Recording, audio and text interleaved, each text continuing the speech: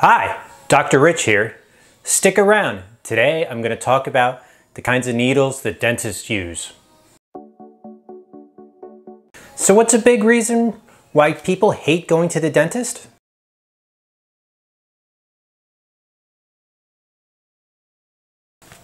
I think a big reason that people are scared to go to the dentist is because they're scared of needles. So today I'm going to show you and talk about the various needles dentists use so that next time you go to the dentist, you don't have to be as scared. Needles come in different sizes and measured in gauges, just like electrical wire or shotguns, if you're familiar with either of those. Generally, the larger the gauge number, the smaller the needle, and conversely, the lower the gauge number, the thicker the needle. So years ago, the needles that dentists use were reusable. So because of that, they had to be thicker.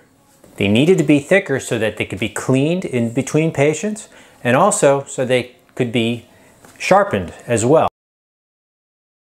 But during the 1940s and 1950s, that started to change when companies came out with disposable needles. Disposable needles are one-time use.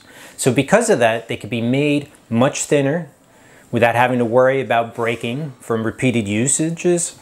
And also, they come pre-sharpened from the factory with a very fine point on them. Because of that thinness and the sharpness of the point, they generally only tend to stay sharp for one use. That's why if you ever go to the dentist and they're going to inject you in multiple spots, if they're going to work on more than one tooth, ask them to use a fresh needle for each spot. That way it's nice and sharp every time. In dentistry though, it's not the size of the needle, but how you use it. The first step is to use some topical anesthetic. You know, that's that funny tasting stuff that numbs the back of your throat. It does work, but there's a couple tricks to it. First step is to wipe the gum and dry it off before you place it. The second step is to let it sit there for a couple minutes so that it has a chance to work. And let your dentist know that the topical anesthetic comes in different flavors. My patients seem to like buttered rum and pina colada the best. Once the dentist does give you a shot, the key to it is to inject slowly. That way you're not stretching the tissue and causing a lot of pressure buildup in your gum. Without that pressure buildup, it's much more comfortable. And by injecting slowly, the anesthetic gets a chance to start to work and kind of numb that area up as it's still being administered. If you inject it too fast, the Novocaine will stretch the gum tissue out, and that's going to be very painful.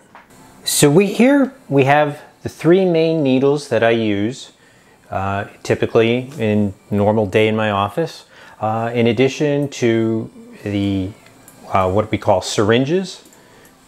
This is the one I generally use 98% of the time, and then there's a specialty syringe right here.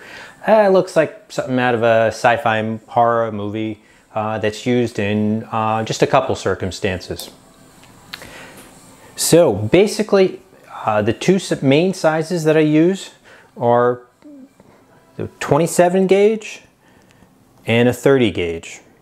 So the 27 gauge,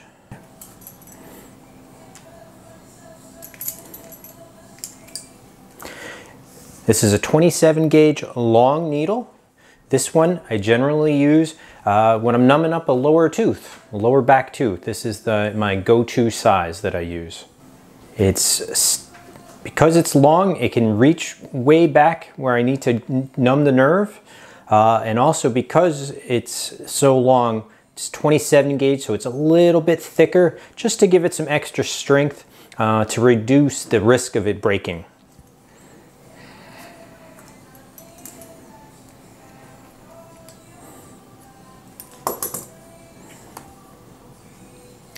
The needle that I use to numb upper teeth and lower front teeth is a 30 gauge. It's a 30 gauge short needle. So it's a little bit thinner.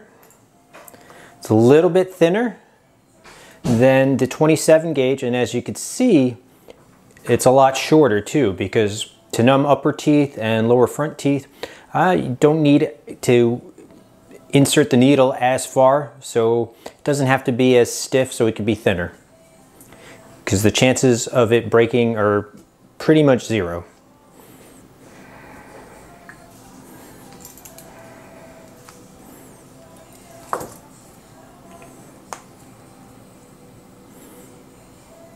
The last needle I have is a 30 gauge as well.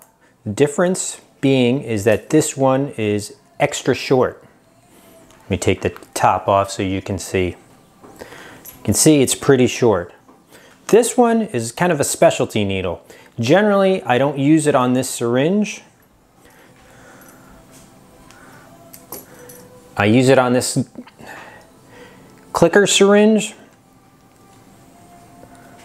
In certain situations, somebody's got a hot tooth that won't go numb for normal reasons. We'll use this. This will let me deliver the Novocaine under a little bit more pressure. Lastly, this is a little bit thicker of a needle. This is a 16 gauge needle. This one, I don't use it to inject stuff. I use this to perform the pinhole surgery. To help treat gum recession. This is the actual needle that we'll use to make a little pinhole in your gum, and through that pinhole is how I do the surgical procedure. Let's compare it to the 27 gauge just to give you an idea of the differences. So on the syringe, that's a 27 gauge. And the one on top, that's the 16 gauge. As you can see, quite a bit different. And then lastly, this is just the carpule. This is what actually contains the Novocaine. It's a little syringe, a little plunger. So you just insert it in the syringe, add the needle, and then you can inject away. Thank you so much for watching. And remember, only you can prevent cavities.